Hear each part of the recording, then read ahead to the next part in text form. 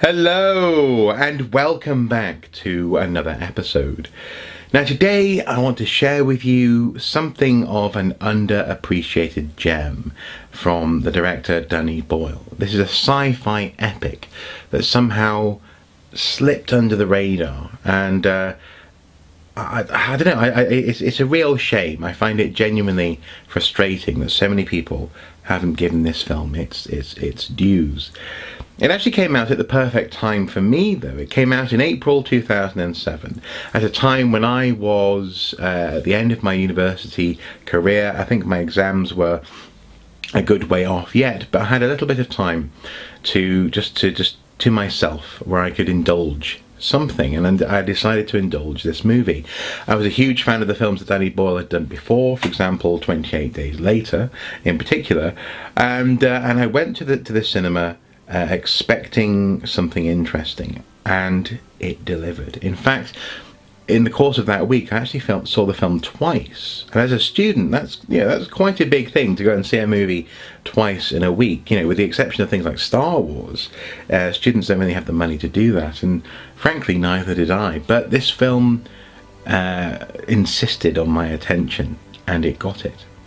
Now, ironically, Sunshine came out in the US in July, on the hottest day of the year, and therefore it underperformed at the box office. It cost around 40 million to make, which by many sci-fi standards is relatively modest, but it only made about 32 million in the box office, and therefore is technically classified as a failure. But this film is so much more than a failure. Now, this video will contain no major spoilers for this movie. There is a story and an element of a twist in this film which deserves to be experienced, as it were, for the first time unspoiled. But I will talk about the setup for this film in the first portion of the movie. And actually this whole movie starts out with a shot that feels as though you're looking at the sun. You're convinced that this is the sun that you're looking at. The film is called Sunshine, and we're looking at a golden orb approaching us, or rather we're approaching it, I suppose. And then bit by bit it becomes clear that actually this is a golden disc which is coming towards us. And this is the shield which is protecting a spaceship that's heading towards the sun.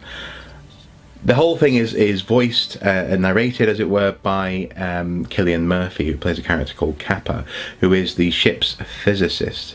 And he lays out the mission for the crew. This is the Icarus II, the second spaceship sent by Earth towards the sun to try and reignite the sun as it is dying, and Earth is therefore cooling down. And if this crew fails, then everyone dies. The stakes are epic, and actually the line is quite clever, and in that sense quite epically brief. This is all about 8 astronauts strapped to the back of a nuclear bomb. A bomb the size of Manhattan, heading towards the sun. So this crew of 8 people is actually really rather well selected, as you would expect from a NASA type mission, but also in particular when it comes to the casting of the crew. First of all, we have the captain, played by Hiroyuki Sanada. He plays Kanada, and he is an excellent presence on board this ship. I would follow him into hell, as it were. And it's quite clear that the crew respects the captain. He is fairly quiet, but he's also absolute in terms of his judgments. He listens to the best of opinions, and then he expects people to follow what he has deemed to be the best course of action.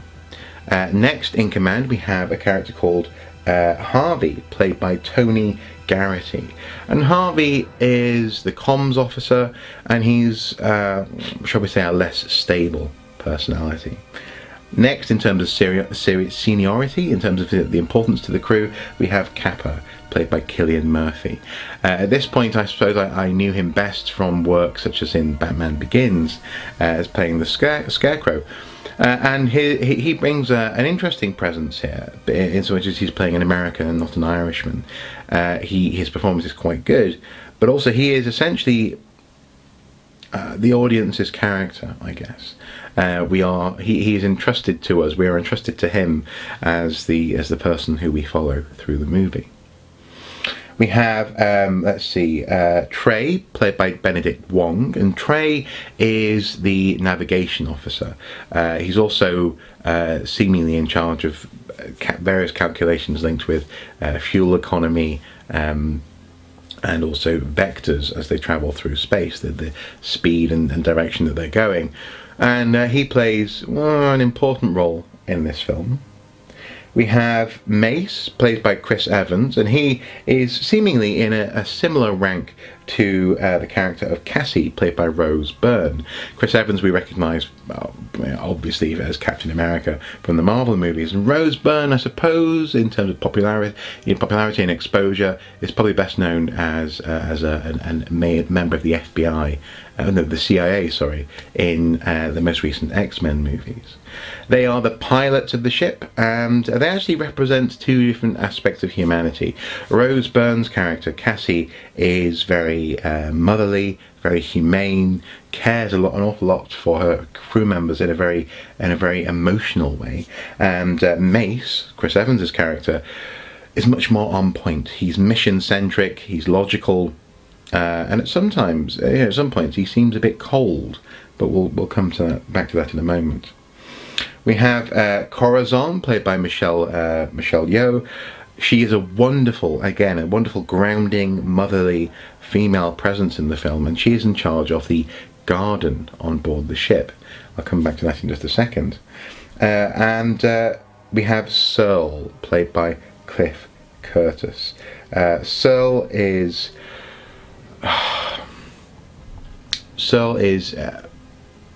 well, he is the extra human presence. He is there to I suppose represent the oddities of humanity. He is in fact actually the psych officer on board. He represents what should be the grounding element, but he's also arguably, as Chris Evans' Mace character says, less sane than the rest of the crew.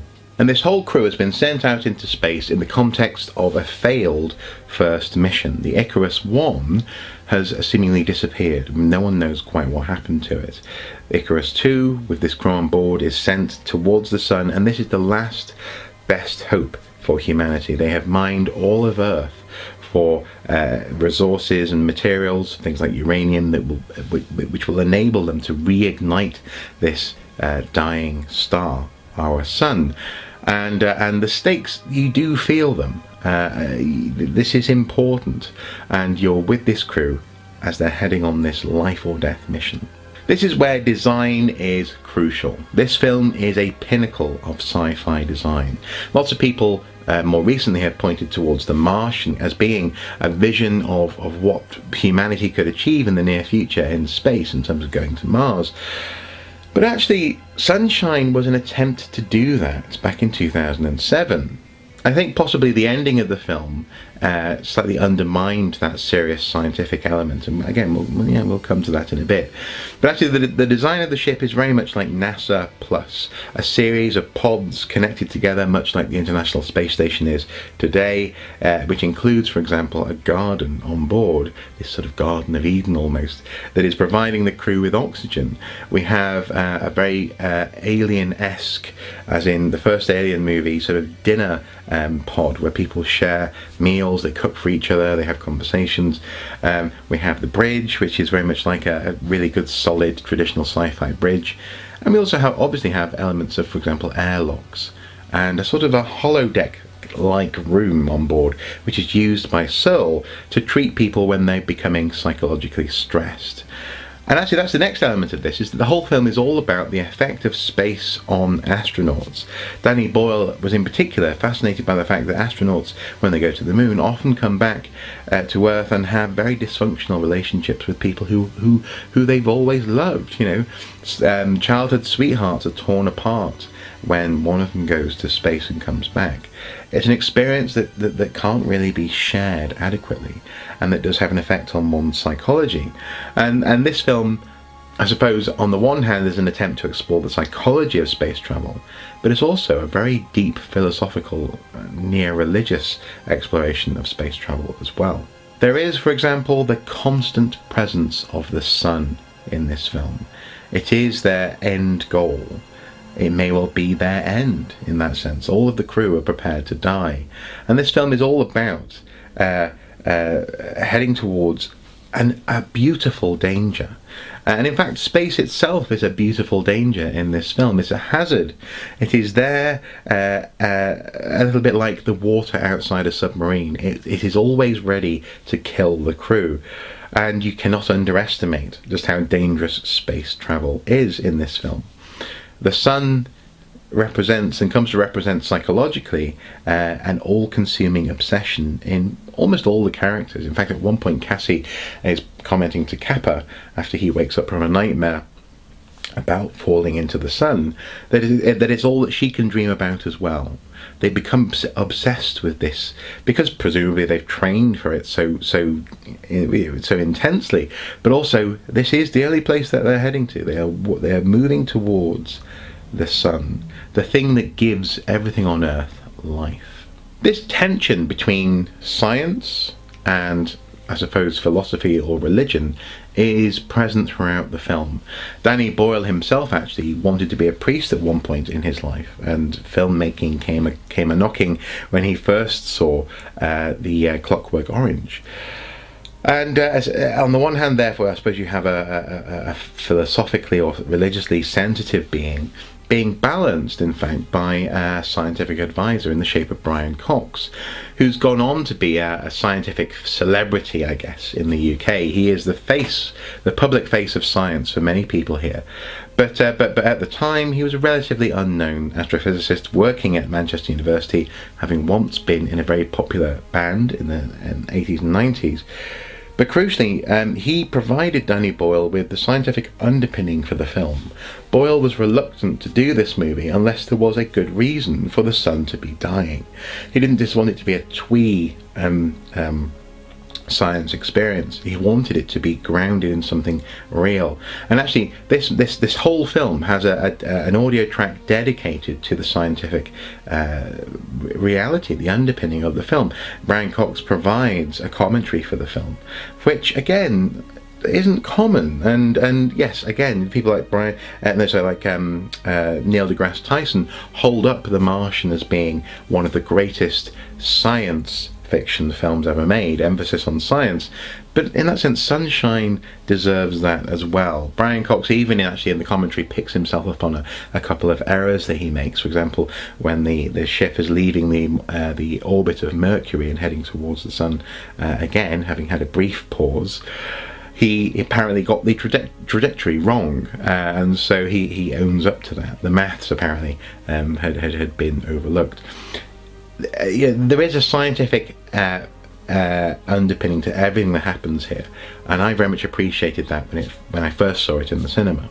This scientific underpinning extends to the characters. The crew are scientists, and therefore they solve problems in a scientific way. They debate in a logical way, and when an idea is incorrect, it is immediately dismissed. This is familiar to me in my job and my background as an archaeologist, but also actually many of my friends and also my wife's friends are fairly well respected, physicists and chemists, and they talk in a very similar way. The actors deliberately studied the way in which astronauts have to think, but also the culture that they come from. And so actually the science speak is very solid, and so is the logic. Mace in particular, Chris Evans' character, is at first a fairly, I suppose, unsympathetic character. He comes across as overly willing to dismiss the importance of human life in pursuit of the mission. But actually there are a few points in this film when he brings everyone back on point. He sort of says, seriously, we're really considering doing this silly thing when actually the mission is to save humanity. He is, at times, you sort of think, oh, you're being a bit too Spock-like there, a bit too logical. But actually, eventually in the movie, he applies the same logic to himself. He is as willing to sacrifice himself as he is to sacrifice others in the pursuit of a successful mission outcome. And again, this is quite believable. This is, as it were, science speak portrayed in a realistic way. Now, those of you who are fans of science fiction and cinema may well not be surprised that on the way towards the sun they receive a distress beacon from the Icarus I. This mysterious ship that no one knows what happened to it is apparently out there, orbiting the sun in a very close orbit. And so the crew have to make a decision as to what they do. Do they actually change their course by 1.1 degrees to reach the Icarus I, perhaps rescue crew members who are on board, or do they continue with their planned trajectory towards the sun?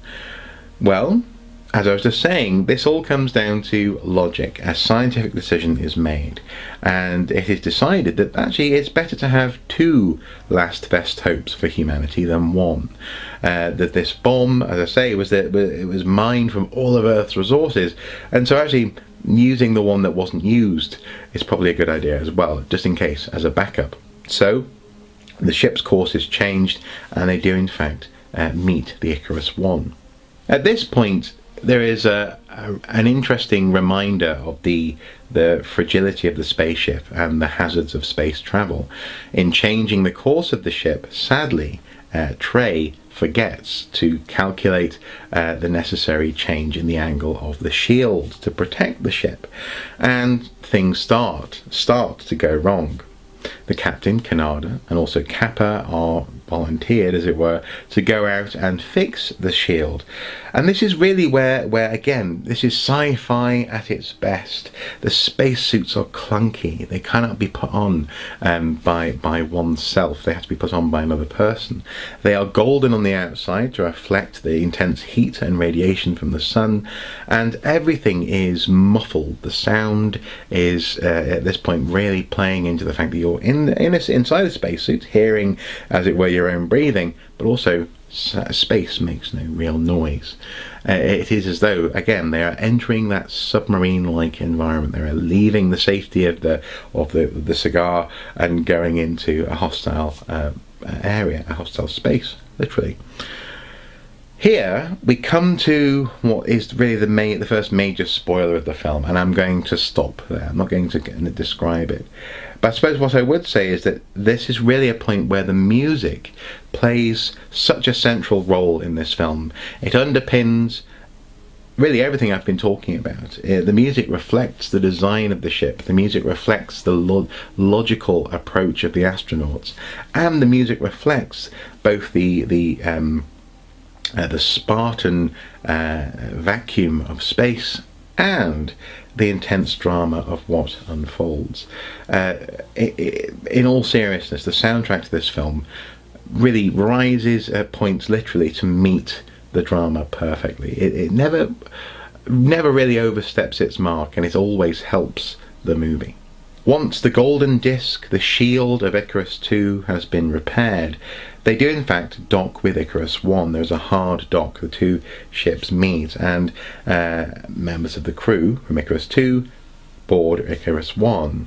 It is a dusty, dark environment, and it seems that the entire crew is dead. But something which I really love is here you get literally flashes of brilliance. The cinematography, as the crew are flashing torches into the ship, it gives you hints of the ghosts that might be on board. Every single time a torch flashes across the camera lens, you are given a second, half a second, a fraction of a second, but nonetheless a flash of crew members from the Icarus I. These are photographs that the astronauts have taken of each other, really in moments of levity. You know, they're in 0G, they're floating, they're having fun, and this just flashes on screen in a similar way to maybe you see flashes of Tyler Durden ominously appearing in the first half of Fight Club. Here we're given a sense of the entities, the ghosts that might be, or indeed probably aren't, on board Icarus I. I really appreciated that. It is creepy, and it's not really something which I've seen done before, actually encouraging actors to flash the torch in the camera's eye, as it were.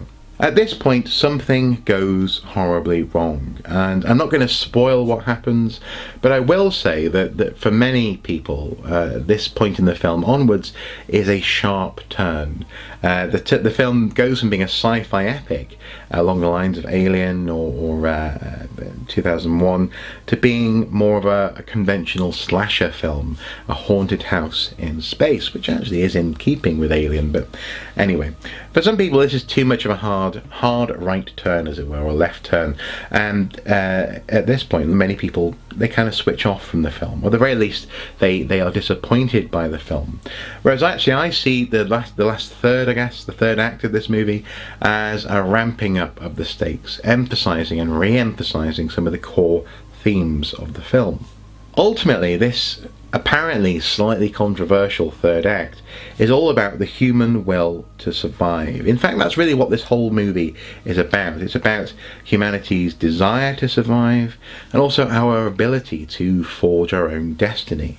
Yes, there is a process that's occurring quite naturally, but we also have the scientific ability to alter what happens, and in that sense there is a fairly explicit butting of heads between the question of whether or not we have the right to interfere and intervene in a natural process.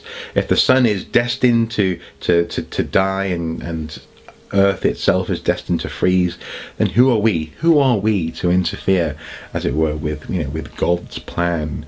In this instance, the sun being, I suppose, a representation, a personification, an orbification of God.